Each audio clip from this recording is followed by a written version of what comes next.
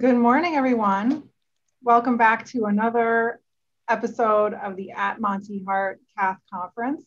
Today we have Dr. Marcella Calfon-Press, who is an Associate Clinical Professor of Cardiology at the David Geffen School of Medicine in UCLA. She is a co-director of the UCLA Women's Cardiovascular Health Center and an interventional cardiologist who has deep expertise in MitraClip. Today, she's going to speak to us about mitral valve disease management, MitraClip, and show us some challenging cases. Just so you know a little bit about her background, she received her medical degree from New York University and did her internship at Brigham and Women's Hospital, as well as her residency, and then her fellowship in cardiology, interventional cardiology, with some additional training in endovascular interventions. She is very gracious to get up so early in the morning from the West Coast to speak to us today about mitral regurgitation and the role of transcatheter mitral valve repair in the current era. Welcome, Dr. Press. Thank you so much, Dr. Bortnick. I'm so excited to be here despite the hour. If I'm a little slow in some of my words here, just give me a break because it's 4:30 in the morning here in California. But so excited to welcome my East Coast colleagues and talk about my favorite topic, which is mitral regurgitation. Let me just move my screen here. My disclosure is that I am a procedural proctor for the Abbott MitraClip device, and I will be talking about that device.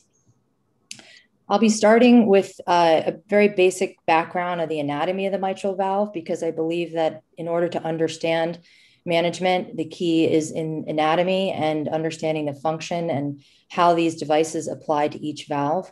We're going to talk specifically about regurgitation, and we'll talk about severity and etiology. We'll also talk about transcatheter edge-to-edge repair. And I'm focusing on MitraClip really because it's the only FDA-approved device. And we'll discuss procedural considerations of the device. And we'll talk about some of its evidence in both degenerative and functional MR. And we'll summarize the updated guidelines in management of patients that have mitral regurgitation. I will end with some case examples as we lead into discussions in the future in this field. I hope that you guys can ask questions. And I know that Dr. Bortnick will be able to sort of relay those questions throughout the chat. So the mitral valve is really amazing if you think about what its function is. It's really works as a unit. I think of the valve, this mitral valve, as a joint, as if it's like a knee joint. It's really complicated. It's really very different from the aortic valve, where it's the aortic valve having 2 or 3 leaflets in working without a subaortic apparatus. The mitral valve has so many different parts, and each part really needs to work in concert in order to function. The coordinating opening and closing of these valves occurs so many times in a lifespan, and it's really required to function to allow unidirectional flow in the heart. What's amazing is how much pressure it's forced. Not only does it have to beat millions and billions of times, but it has to actually face the highest closing pressure of any valve in the heart. So it's really the powerhouse in the heart. Way that it forms, it starts forming at week 5 in utero, and it forms through these mesenchymal cells that actually grow from the lateral and dorsal cushions that basically fuse with the septum. And the neat thing about it is that the valve is actually hollowed out from this ingrowth of tissue. And you get these sort of remnant tissues, which become the cords. You have primary cords, which attach to the tip of the valve, and you have secondary cords that attach to the base of the valve. And then you even have tertiary cords that are within the annulus that attach to the annulus. What's really important to understand is that at the commissures, you have a very, very, very dense network of cords, and you have a cord-free zone in the middle of the valve, which is really important to understand when we discuss sort of techniques and challenges of the valve. If you look at the anatomy specifically, you'll see that the cords are attached to the papillary muscles and to the ventricle, and that the valve itself it has two main leaflets, an anterior and a posterior leaflet, and that the anterior leaflet is almost continuous with the aorta. So it forms this atrial mitral curtain, and these structures are all continuous with each other. You see that the anterior leaflet's almost more anteroseptal in position, and the posterior leaflet is more posterolateral in position.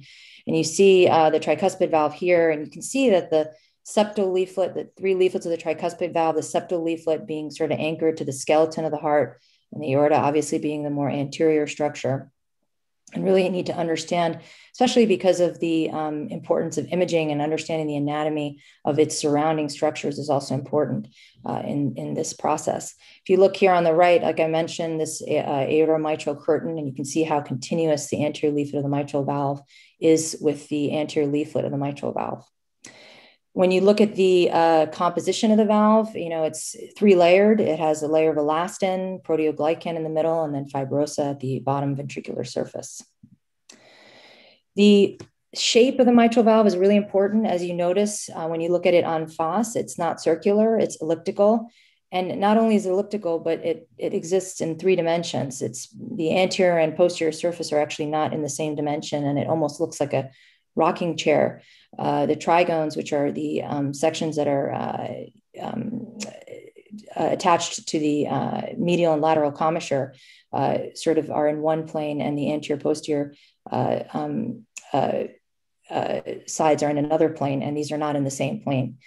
So any changes to the shape annulus of the mitral valve can occur. It can become circular, or it can be pulled down in one direction or in the other, and this can significantly affect function of the valve.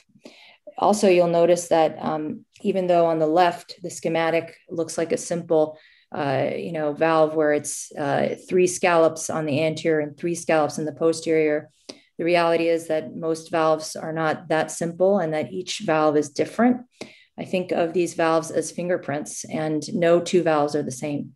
So it's really important to understand that even though you may have an A3, A2, and A1 scallop from medial to lateral, each of those scallops can have clefts and be divided into even smaller scallops. The A3 is always the most medial scallop. So I like to think of the septum being on the right and just marching down 3, 2, 1 from septum to lateral atria. What's amazing is that the morphology and anatomy of the mitral valve has been described since Da Vinci in the 1400s. And if you look at these amazing drawings from him, it's amazing how incredibly accurate they were and how precise they were in terms of describing the anatomy. So much so that I would argue that our current schematics don't compare at all in terms of the detail that he gave us. But for these schematics, again, this is a very simple schematic, and I'll go into more detail and let you know that this is just one basic way of understanding regurgitation and dividing it into two different etiologies, one being a degenerative etiology or primary etiology where there's either a prolapse or a flail, and the second being a functional etiology where the leaflets are completely normal, but like I mentioned earlier, the annulus is somehow disrupted either by circular dilatation from either an atrial or ventricular problem, resulting in a central jet that causes regurgitation. So if only things were that easy, right? Most valves are not just one or the other, and there can be definite variations or combinations of the above.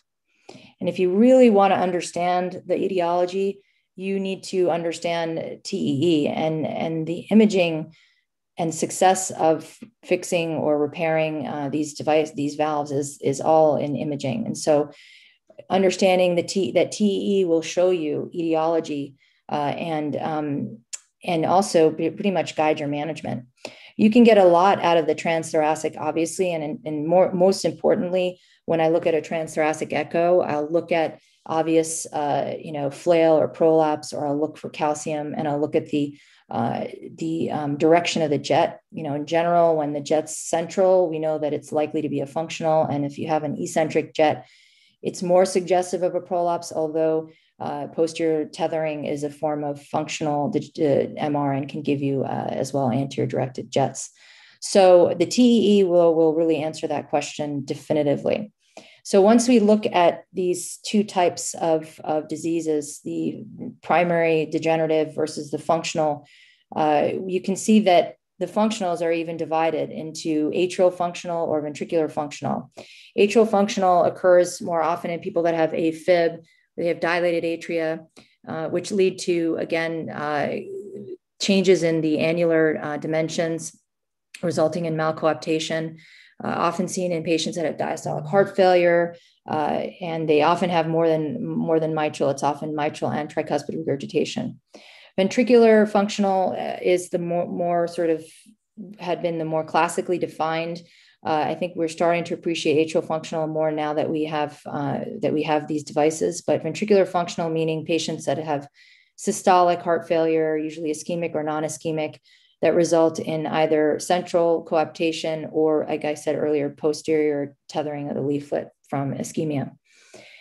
Mixed regurgitation would be those patients that have sort of a combination of the above, where you may have some calcification, restriction, some malcoaptation resulting in relative prolapse. You might even have some mitral stenosis in there, where the valve is just abnormal, but there are components of malcoaptation and primary pathology. Then you have all your different variations of prolapse, either prolapse of either scallop in the anterior posterior. You may or may not have a flail, which is defined as a ruptured cord. And then finally, the more aggressive kind of early onset disease of Barlow's, where all the leaflets are redundant, and you have chordal lengthening and prolapse of every scallop, becoming challenging both for percutaneous approaches and surgical approaches in terms of repairing these valves. So etiologies of these valves, and Barlow's, like I said, is a very aggressive, it has a bimodal distribution, often in younger patients. And then the more common prolapse has been thought to be some type of fibroelastic deficiency occurring in older patients, where patients can live with prolapse for years, maybe discovered for a murmur in their when they're in their 20s or 30s, or they're told they had a prolapse. And then when they reach 50 or 60, they get more prolapse, and then they start to get regurgitation. And then when they're 80 or 90, that prolapse and regurgitation results in a flail where they can come in quite sick. So these are important diseases to identify early in life and to follow carefully. The thought is that it occurs from some connective tissue problem, although I have to say one of the most fascinating questions in the future would be, what are the sort of genetic predispositions for people that have prolapse, and are they familial, or what really causes prolapse? Because I don't think we entirely understand the pathology of that. In terms of secondary MR, we already talked about many of the different causes, usually an atrial or ventricular problem. The treatment of degenerative or primary MR is to treat the valve, because the problem is the valve, not the atria or the ventricle. And the treatment of secondary MR is to treat the atria or the ventricle first, meaning treat the AFib, unload the LV, bring down the pressures, diurese the patient, and then, or potentially revascularize if indicated, and give them CRT or BIV, and then pursue either surgery or MitraClip. So it's a second line for secondary MR. Here's a picture of prolapse in the OR. You can see how thick and abnormal that P2 segment is. So it's really, like I mentioned, it's not just lengthening of the cord. The whole leaflet and the valve is very, very abnormal. And there's probably more going on than just deficiency of fibroelastin. There's just a very abnormal thickened valve and cords. Here is the flail segment that you can see when the cord ruptures underneath. You see a small flail, a primary cord here at the tip of the leaflet being torn. This is a Barlow, as I mentioned earlier. Really, the entire valve is redundant and thick, and all leaflets and scallops are involved. So very difficult to treat. So how big is MR of a problem? So MR is a very big problem. It's actually more common than aortic stenosis. And I kind of, I don't myself do TAVR, so I can knock on TAVR and say that TAVRs are really wonderful and amazing, but mitral regurgitation is like even more of a problem. And I think less appreciated, less understood, and less often diagnosed than AS. And I think when we talk to our patients about AS, we're very clear about the prognosis being poor once you become symptomatic without treatment. But when we talk about MR, I think those discussions really need to, we really need to understand that when a patient comes in with mitral regurgitation and symptomatic, that their prognosis is nearly as bad as if they had AS. And so it is really important to understand that the natural history of symptomatic MR can be associated with increase in mortality and morbidity. And this occurs over time. And so the older you are, the more common valve disease will be. One of the reasons that I think it's been hard to sort of nail MR as we've sort of nailed AS is because of the fact that MR's etiology is just so, we have so many different types of MR, and certainly the different type of MR you have is going to dictate your morbidity or mortality. So you can't group MR all together and say, okay, all MR has this prognosis. Although people have tried. So this study, which is very, very dated in 96, looked at all comers with MR and over time by echo criteria, what happened to them at 10 years. And so you'll see that there was a high incidence of AFib, heart failure, and about incidence of death in surgery or death at 10 years of up to very, very high. So again, this is a very old study. So I only show you that so you understand that natural history over 10 years is significant. When we look at trying to break down the etiology, and let's say you have a patient with functional MR and you say, okay, what's your prognosis if left alone versus a patient with degenerative MR? What's your prognosis if left alone? For degenerative MR, this was not a randomized control study. This is just looking at the history prognosis of patients who either went surgical or conservative treatment in high-risk patients. And if you look at the degenerative MR group treated medically who did not undergo surgery, they had about a 30% 12-month mortality. And if you look at patients in the COAPT arm, which I will talk about COAPT more formally in a few slides, but if you just looked at the medical RX arm in COAPT, which was a study of functional regurgitation, their untreated arm had up to 76% death or hospitalization at 2 years. So we know that if you had a patient, say you didn't know what type of MR they had, you're probably looking at somewhere around a 50% 2-year either death or heart failure or hospitalization. So significant. Why is it so important to treat MR, and why can it affect your prognosis? And so the reason is that patients who have longstanding untreated MR can really impact, the hemodynamics significantly of the heart. So what are the hemodynamics? So the mitral valve in regurgitation obviously fails to close. It results in blood flowing back into the left atrium during systole, and that causes increasing in LA pressures and wedge. And it's that increase in pulmonary venous pressure that gives patients that sensation of dyspnea. It causes basically that constant backflow results in no true isovolemic volume contraction. And eventually what that does is basically decrease your afterload naturally. So you have no resistance and blood is going backwards instead of forwards. Eventually that causes LV volume load, causing dilation and then resulting in LV pressure load over time. And then that can cause a reduction in stroke volume reduction in cardiac output. So, but if you do look at, for example, ejection fraction in these patients, it's not a fair assessment. So if somebody's EF is normal, their cardiac output may still be low because their effective forward flow is reduced. So I don't use ejection fraction, and we shouldn't be using ejection fraction to really determine severity. The right heart cath and pressures and output are much more useful than EF. So a patient with an EF of 75%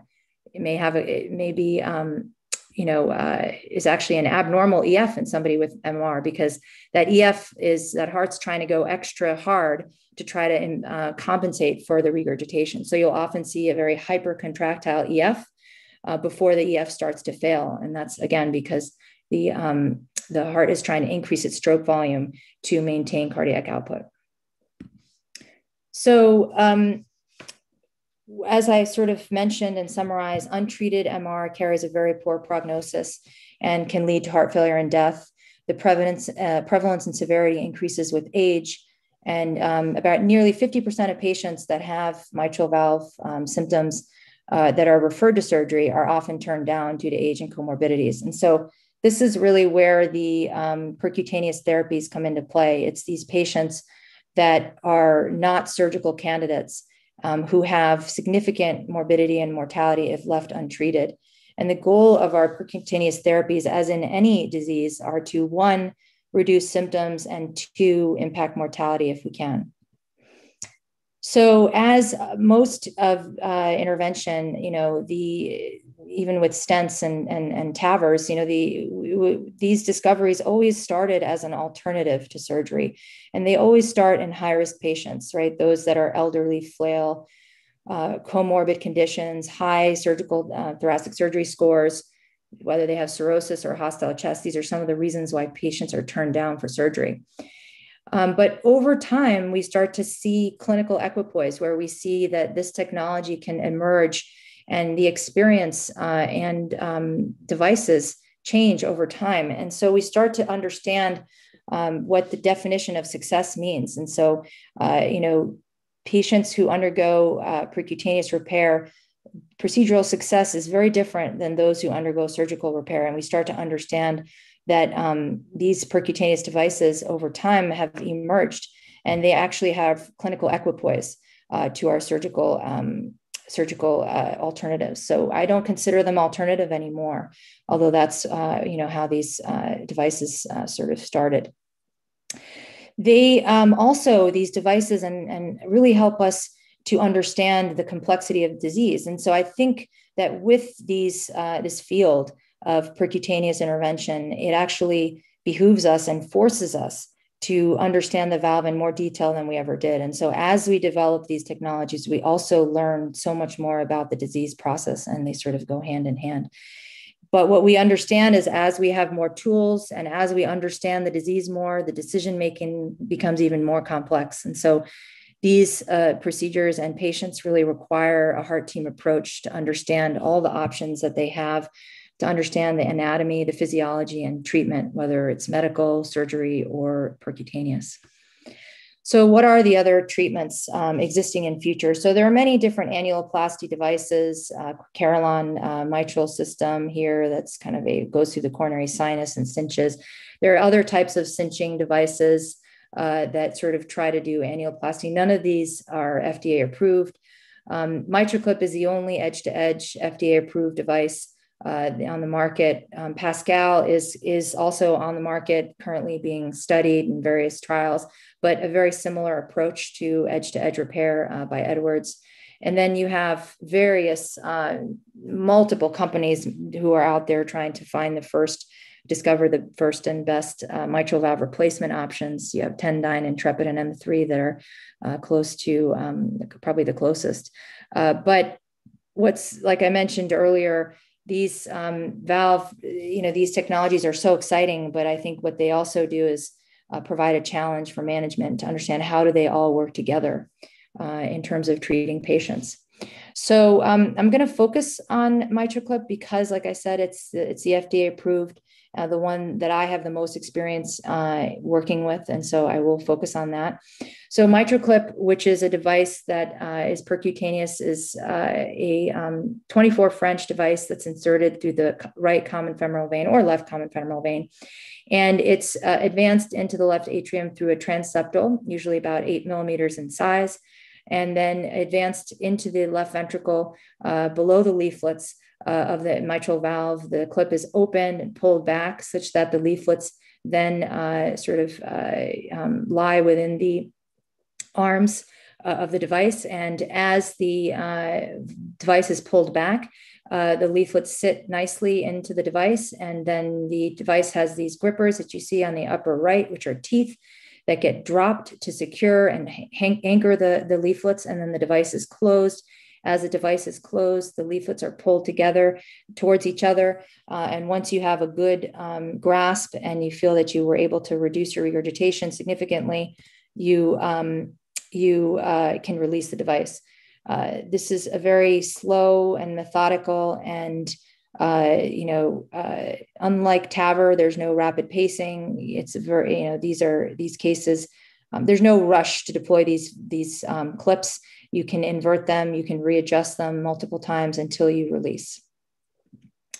So it's based on the Alfieri technique. Alfieri was a surgeon a couple decades ago who based his repair on noticing that the congenital patients with double orifice mitral valves never really had regurgitation. And he noticed that as an observation and decided to adapt his surgical technique based on his observation, where he would basically suture together the diseased valve to the contralateral leaflet and again, create this double orifice technique.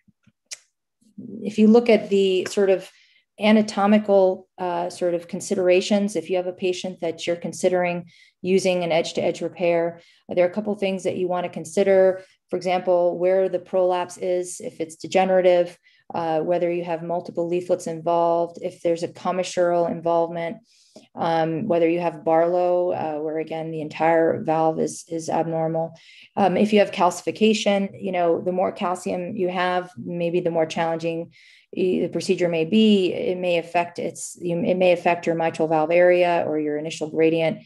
In general, we don't like to clip things that have a mitral valve area less than 3.5, 4 being the formal cutoff for many of the trials, but 3.5 being more of a practical cutoff.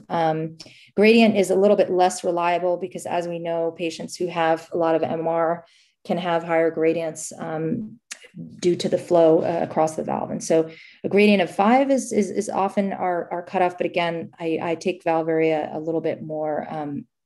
I look at the valve area a little bit more than the gradient in these cases. And then obviously patients who have big flail widths or flail gaps can be more challenging.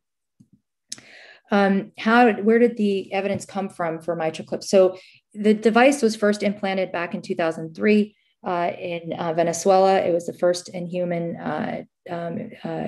implantation. It was then, FDA approved in 2013. So we've had experience with this device since FDA approval, almost 10 years, about 9 years. Or 8 years. There's been various trials along the way, and the two big landmark studies are Everest, which was in 2005, about a 3-year study, and then obviously COAPT in 2013 when it started enrolling. So those are the trials that I'm going to really briefly mention, because I think if you need to know anything about MitraClip or any of the data, those are the main two trials that you obviously don't want to miss. Everest 2, which was a randomized clinical trial, was a very small trial. If you think about what led to the FDA approval, it was based on a trial of only 280 patients. And in cardiology, that's actually a relatively small number of patients.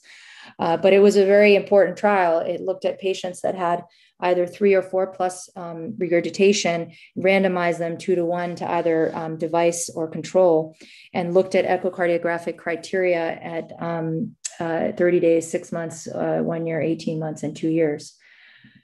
It was a safety and efficacy study predominantly. And one of the most important findings are that the procedural success, again, this was first gen, initial sort of low volume, operators in the beginning of the trial.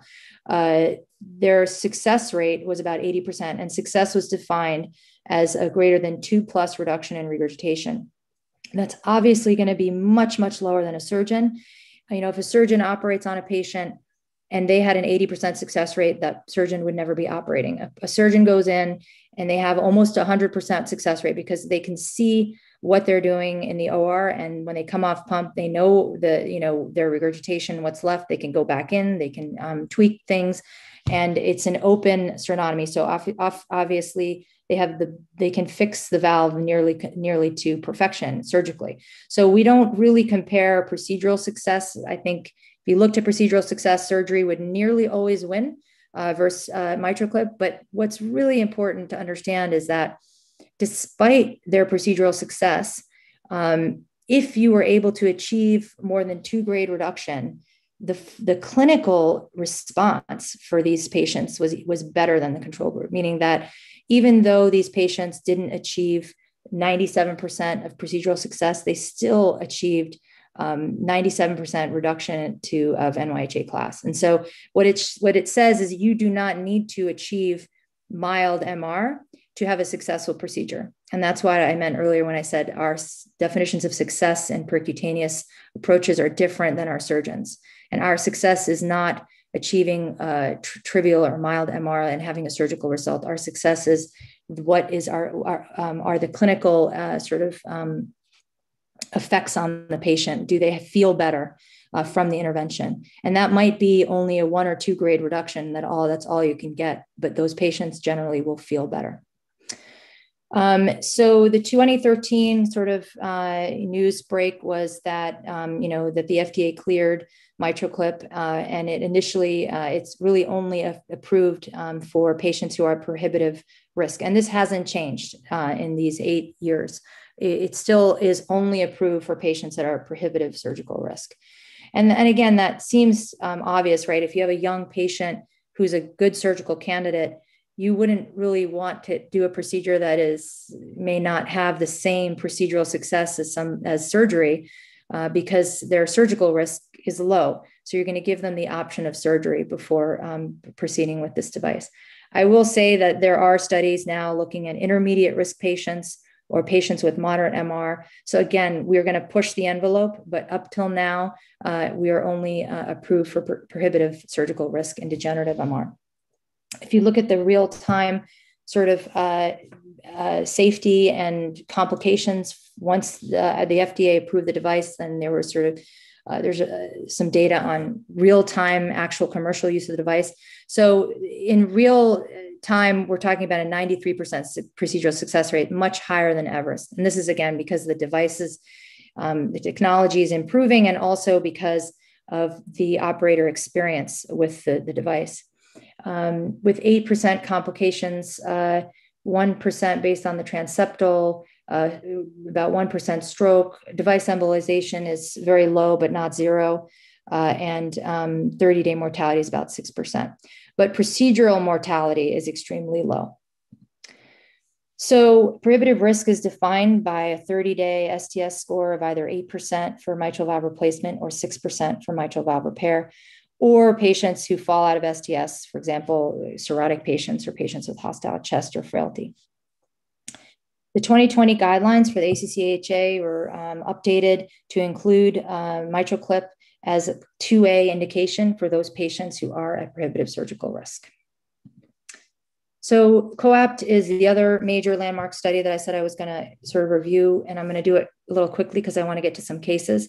But MitraClip, COAPT was probably, in my opinion, one of the most impactful studies that I can remember in the field of cardiology, because it was just such a positive study, and I don't think anybody had seen anything like this since or in cardiology before.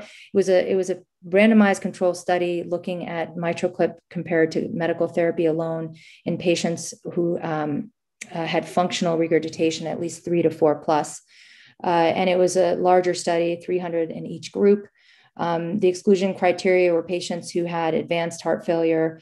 So we're talking about patients who were not on inotropes, who did not have pulmonary hypertension severe, who did not have a valve area less than 4 or poor life expectancy.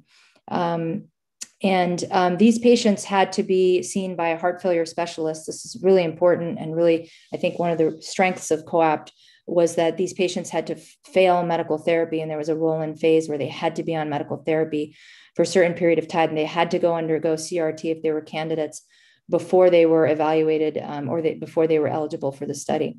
So the primary and secondary endpoints were, the primary was efficacy and safety, and secondary, there were many, many secondary endpoints, and I listed only the main ones here on this page.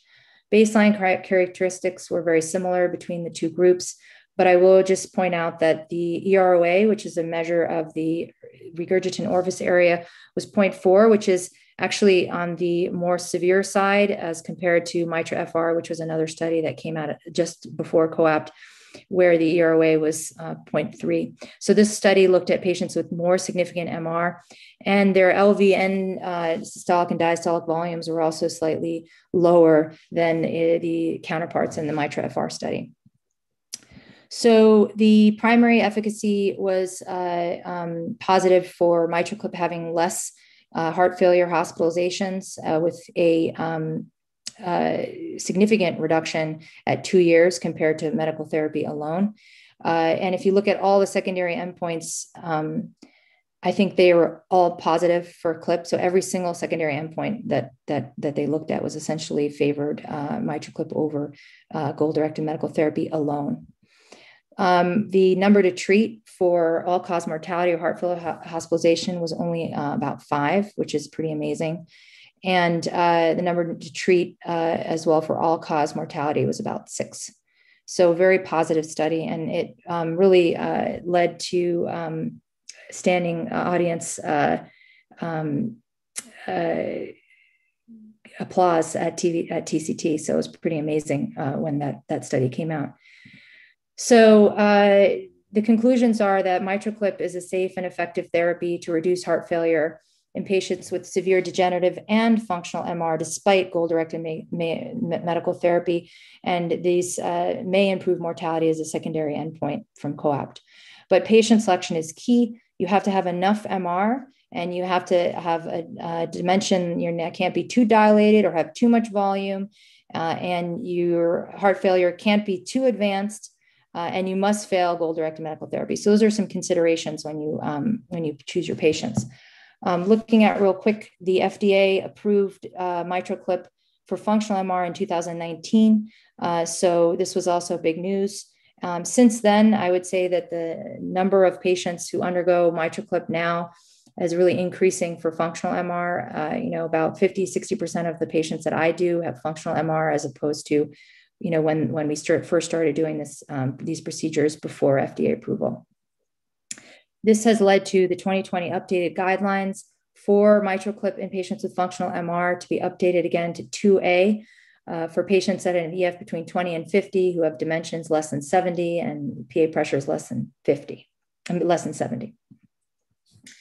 So here I'm going to start with my first case, and I have a series of 4. I hope the echoes play for you guys, but this is the first case that I ever did about 4 years ago. And I like to show it because it was kind of like your type A patient and type A valve, not type A patient, type A valve.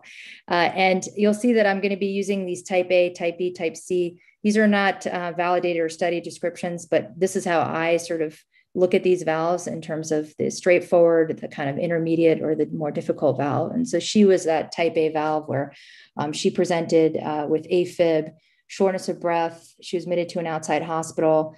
She had heart and renal failure. She had severe MR with a preserved EF, posterior leaflet prolapse by echo. She was not very dilated. She had a TE that showed severe MR with a P2 prolapse. She was evaluated for surgery. She was diuresed a bit, but her creatinine was rising. She became progressively hypotensive, and she was referred to UCLA for further management. So we discussed her via heart team approach. We didn't even consider doing an angiogram for her because she had renal failure. And we had our teams together, our imaging teams, our cardiac surgeons and anesthesiologists, and we brought her to the lab. Here's her valve on the left. You can see that this is called the bicommissure view. You have in the middle the A2P2 leaflet there, and you can see that there's a ruptured cord in the middle of the valve there, right, nice and central. If you look at the X-plane there, which is basically the orthogonal view, you'll see that there's a beautiful P2 prolapse with a hanging cord there that's flying backwards, causing a very eccentric anterior hugging jet. And we go ahead and proceed with MitraClip. And so the first step in MitraClip is the transeptal. And you can see here that the transeptal puncture has to be in a certain place for you to be able to deliver the device comfortably. So we like to go mid fossa and posterior, about 4 centimeters above the mitral valve annulus. So we measure that and then we stick. We then advance the clip, the guide across into the left atrium. And once we have the guide across, then we advance the clip here. You can see the clip being advanced into the left atrium. And then we steer down to the mitral valve using these steerable knobs. We then open the clip and we look at its orientation on a 3D FOSS view. And in this view, the aorta is on top. So you can see the anterior leaflet on the top and the posterior leaflet on the bottom. And this orientation is about correct, where we want it to be orthogonal or perpendicular to the plane of coaptation. And we can see that we're also landing on top of the pisa. So we want to make sure that our clip is exactly where that jet of regurgitation is. And so we often will say, advance the clip so you split the pisa. You basically go right down where the defect is. Once you're opened underneath the ventricle, we pull back, and here's some pictures of the grasp. You pull back up right at that prolapse or flail segment. You can see the cord kind of being secured into the leaflets. We check the mean gradient after we close the leaflet. You see up here on the right, leaflets being, valves being closed, the device is being closed. And then we check a gradient. The mean gradient is low here. It's about 5. It's acceptable. We release the device and we see that we have a significant reduction in regurgitation. We have a beautiful double orifice valve. And we're checking what we call the tissue bridge, which is making sure we have insertion. And then we release the device.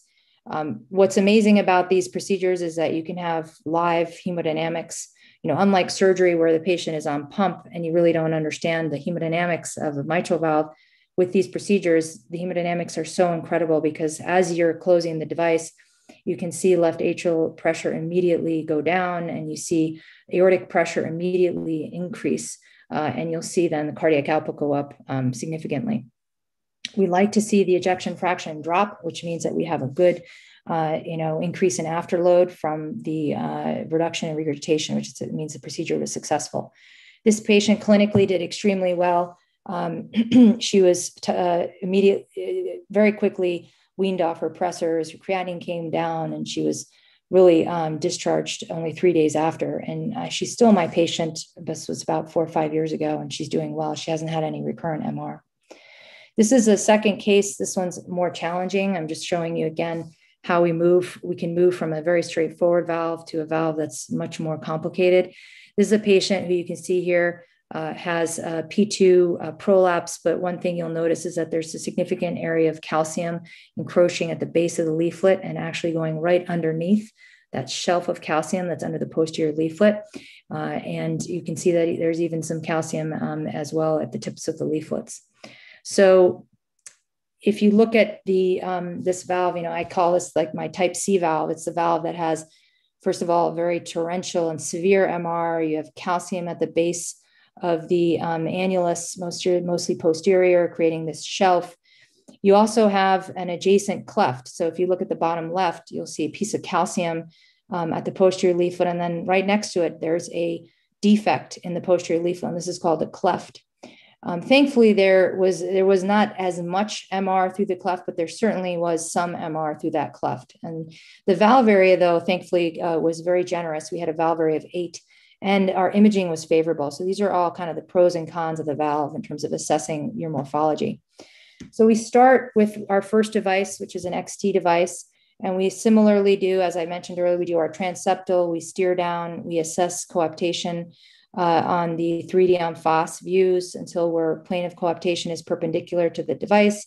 And we advance the clip below the leaflets and then come back and do our initial grasp. So this is the picture of our initial grasp.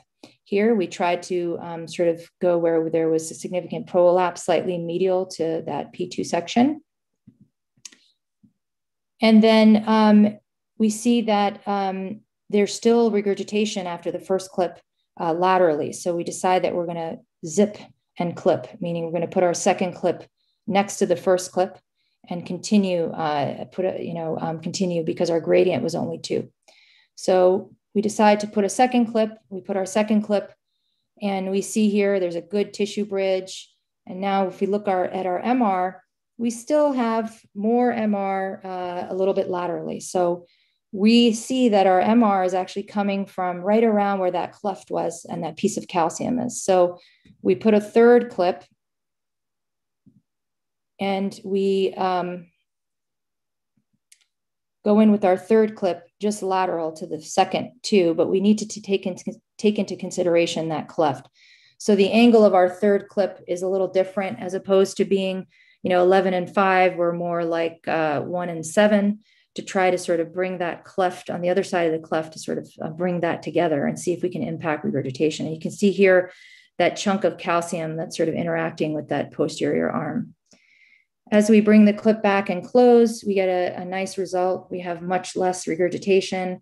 We have 3 clips. We have a double orifice, and we are left with an acceptable gradient of 3. This patient has also done well with sustained improvement at 12 months. So this was a more complicated valve. There was a cleft, there was calcium, and the PISA was wide, meaning that there were multiple clips that were necessary to achieve reduction. Favorable elements were favorable imaging and valve area. So now our third case, this is a 66-year-old male with end-stage liver disease, cirrhotic, shortness of breath. He's actually being evaluated for a liver transplant. So this patient here has a prolapse and flail of the posterior leaflet. You can see that tissue coming back up, pretty significant regurgitant jet there. That's eccentric. When we look at the 3D en face, it's kind of neat. You see these fingers kind of projecting upwards, these cords that are torn, that are prolapsing, more central and lateral, resulting in this wall-hugging eccentric anteriorly directed jet. Again, this looks like a type A valve, right? Like similar to the last patient I showed you, should be straightforward, right? So we go ahead and we plan our first clip. We want to nail the flail, as I like to say. I like to sort of find that defect and really go right for it, see if I can reduce regurgitation with the least number of clips as possible. So we sort of stay a little laterally and we hit that flail. After the first clip, we're pretty happy. We have some reduction in MR, but we can see that medially there's still a flail, and you can see these cords sort of coming back towards us. So we go ahead and proceed with the second clip more medially.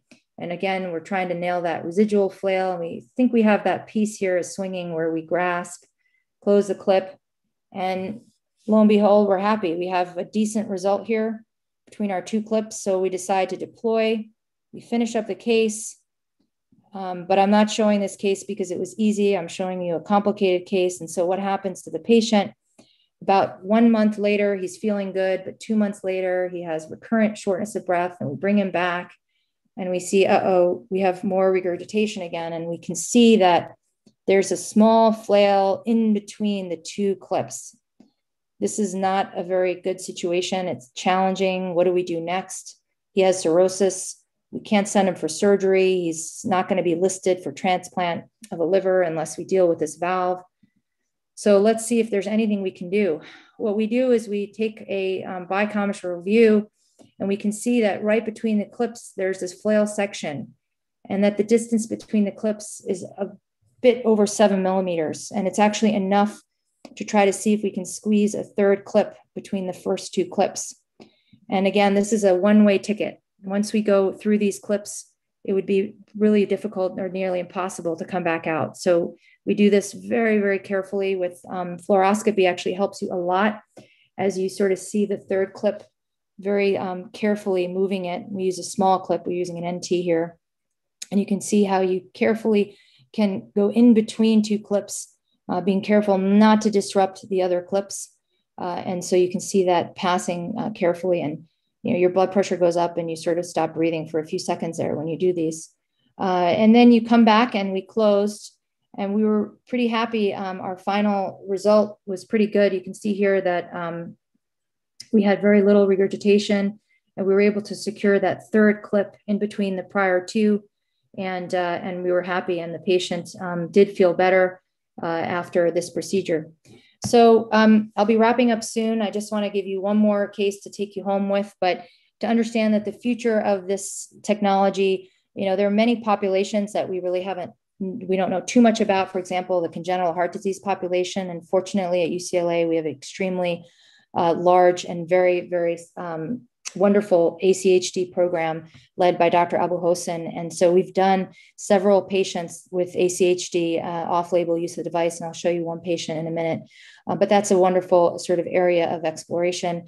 And obviously in the tricuspid valve, we have several trials, Illuminate and CLASP, which are looking at these clip devices on the tricuspid side.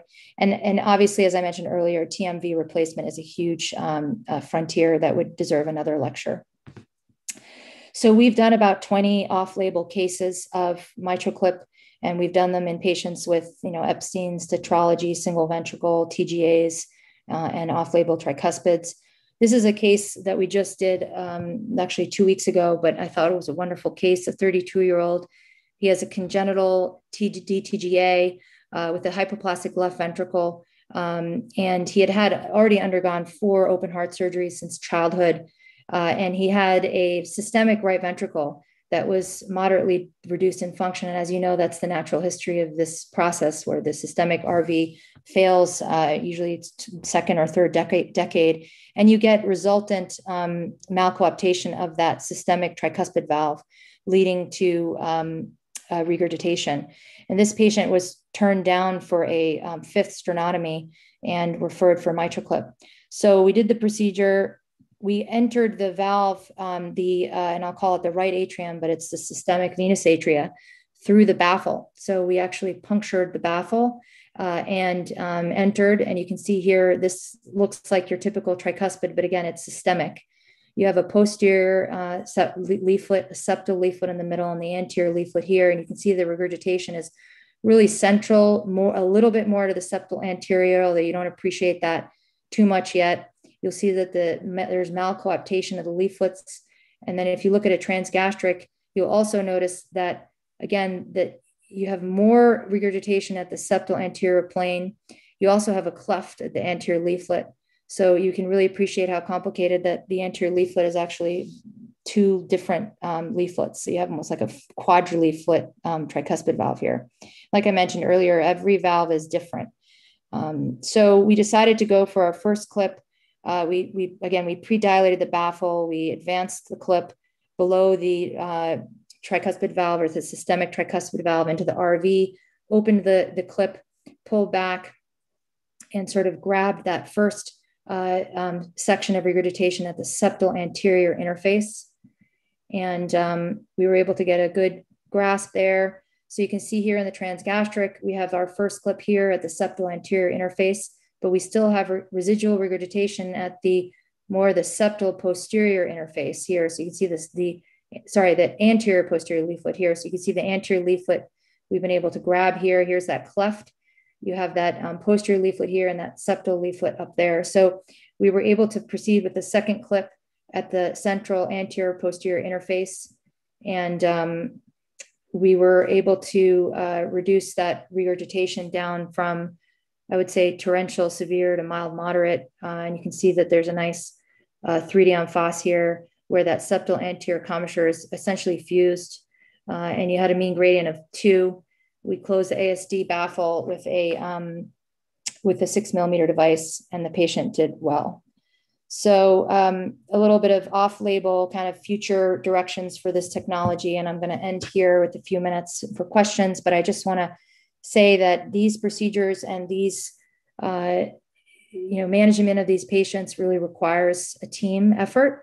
And at UCLA, we have a wonderful team of surgeons, anesthesiologists, imaging cardiologists, and again, the adult congenital program. We work really very closely all together and discuss each of these cases individually. Here's our team of doctors listed here, and I'm really grateful to all of them for all the help and assistance with all the cases that we do, because we do them as a team. So thank you very much. And Dr. Bortnick, if you have any questions for me, I'm all set, done with my presentation. Wow, that was a fantastic overview of an evolving field. It's really changed over the past decade in terms of the indications and what kind of patients we're taking now. Thank you for that. Oh, you're I have welcome. a few questions. I want to ask you, I looked at thinking about your cases that you're showing a lot of acutely ill individuals. And I'm wondering if we're intervened too late. Do you get the feeling that when people are referred to you, it's just, a little late?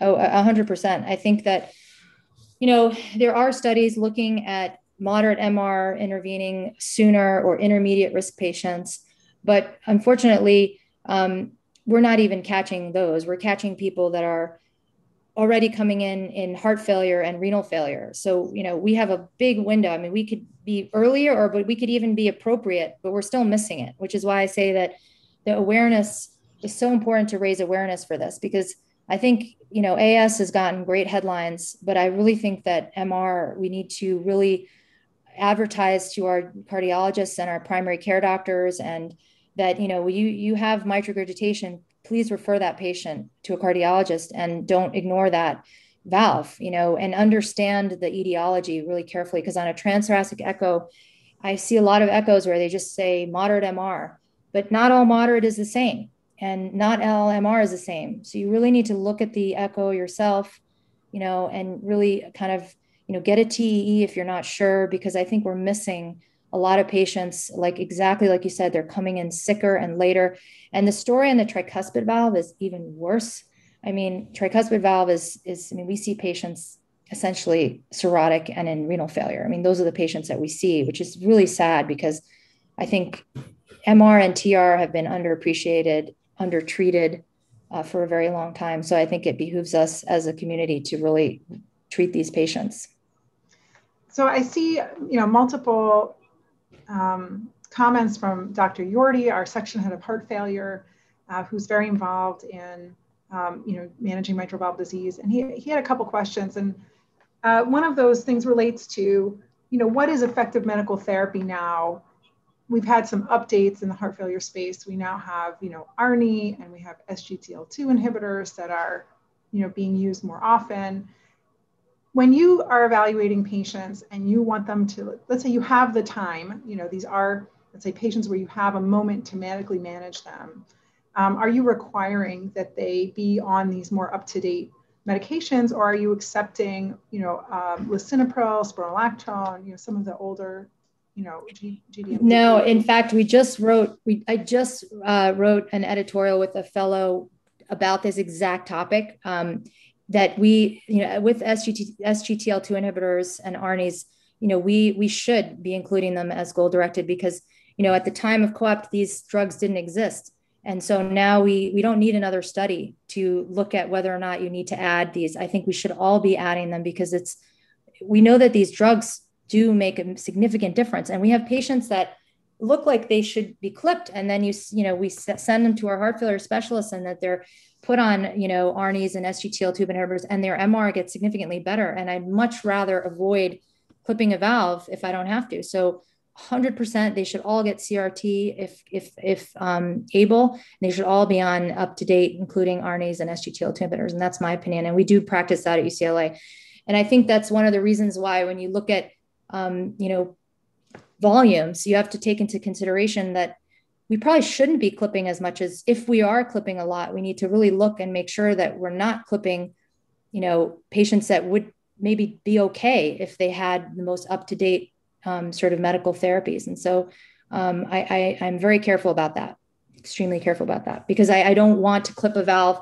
And, we're talking about a 90% success, but then there's 10% risk that you didn't treat the MR, you have, you created more MR, or your leaflets, your clip didn't sit perfectly. And now you've taken a functional MR and made it degenerative, because once your clip is there, you're no longer functional, right? Now you have a problem if you have a complication or you didn't get a good result. So I don't like to convert that stable, it's like that stable limb into that critical limb, with vascular disease. It's the same thing. You want to change that stable valve and make it an unstable valve. And so I feel very strongly about that. Some other questions too. I noticed that there's a large amount of bleeding associated with the procedure. And this might've been some older data, but I'm wondering now in your, what you've seen, with managing, this larger French size in a venous system? Are you using a lot of perclose or other devices to close the vein? And have you been able to move the needle on the bleeding part?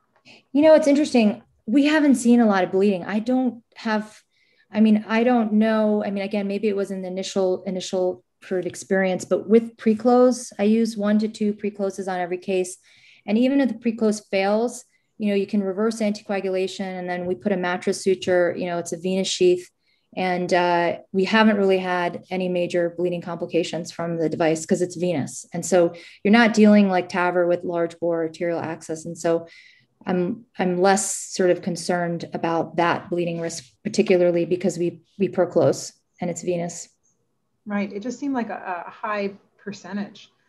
I think the other question that we have is, when, as you're looking at the valve anatomy, when do you consider that maybe what they need is some other more different approach, like an annuloplasty or this ventriculoplasty type idea from the AccuCinch, or that they really just need, let's say, valve replacement? How are you going to differentiate, based on the valve anatomy, who needs a non-TEER intervention? I think that's a really important question. And I think surgeons face a similar question when they're in the OR, should they replace or repair? I think, it's an anatomical decision. And so if you have a patient who has high gradient, who's calcified annulus, who has poor windows, who has a wide PISA or commissural MR, these are all things that make clip a little less desirable. And so in those patients, either I won't clip them because they don't have favorable anatomy, and you will either rediscuss high risk surgery with the surgeon, or try to find them, put them in a trial for, TMVR. Unfortunately, right now, we don't really have any other devices that are FDA approved. They're all clinical trial based. And so in terms of picking a device, fortunately, in some ways, we're not faced with too many decisions. It's either, can you clip this, or do you have a trial where you can enroll that patient? Or is a surgeon willing to take an exceptionally high risk and do surgery? So I would say that in the future, when we do really have many more devices that are FDA proven to be just as efficacious and have the same results or better, then it's going to be an individual valve decision based on anatomy, just like a surgeon, is this can a surgeon repair or replace? I think the next question is, once you put a clip in, how do you convert? Can you ever go from a clip to a TMVR? And I think that there are, companies looking at, how to remove clips percutaneously and put valves in. Those are all future, because you don't really want to take one path and not be able to go the other way. And so once you put a clip in, it's almost like you're destined for that technology, and you can't really get a valve replacement in the future. You can get an annuloplasty ring. Obviously, those don't affect your clip, but it will affect your other candidacy for other procedures. Right. So the other kind of, just to wrap things up, because we're getting late in the hour here, is related to the Mitra FR trial. And there's a lot of discussion about the fine points between COAPT and Mitra FR. And how do you think about this discrepancy, and does it influence your practice? It does. I actually do look at LV volumes, and I look at EROAs, and there's a nice little table out there kind of comparing, whether your patient falls in that Mitra FR or that COAPT based on the ratio of your EROA to your LV and diastolic volume. And I do take that into consideration. So if I see a very dilated, sick ventricle with only moderate to severe MR, I usually will say, this patient's more of a Mitra FR, and I won't clip it, or I'll say it's not a good idea, as opposed to a patient who has a smaller dimension, less dilated, with severe MR, when I'll say, well, this patient is more likely to benefit than the other. So I do absolutely use Mitra FR in practice. And it's one of the things I look at when I look at functional. And I just really want to comment, because I'm just seeing some points, chats about functional. The cases that I showed were mostly all degenerative. And so, but the all functional cases, anyone that has a functional MR here, at least at UCLA, has to be seen by a heart failure specialist. And we, again, that's why I mentioned earlier, we work as a team with heart failure. Many of them may need transplant. Again, so we have a very, active transplant program. And so it's very important that people know that we would never put a clip in a patient who hadn't been seen by a heart failure specialist who had functional MR. Yeah, no, I think that this is a, really great point, and speaks to the contribution of so many different points of view on this very complex, task of managing a difficult valve situation. But I think it's an amazing amount of progress that we've made in a short period of time, and I think there's a lot more to come. Thank you so much for all of the work that you're doing at UCLA and the contributions that you're making in this field. And I want to thank you for taking time at a very early hour to share your deep knowledge and really impressive cases with us. What wonderful success you've been having there, and we want to see more from you and hear more from you. So thanks everyone. This is concluding our at Monty Heart Cath conference for this Tuesday. I want to wish you all a good morning, a good afternoon, or a good night, depending on where you are in the world. And if you missed the content, you can catch it on our YouTube channel. Thank you so much to Millie Audino for putting it together and running it. And thanks everyone for your attendance. Thank you.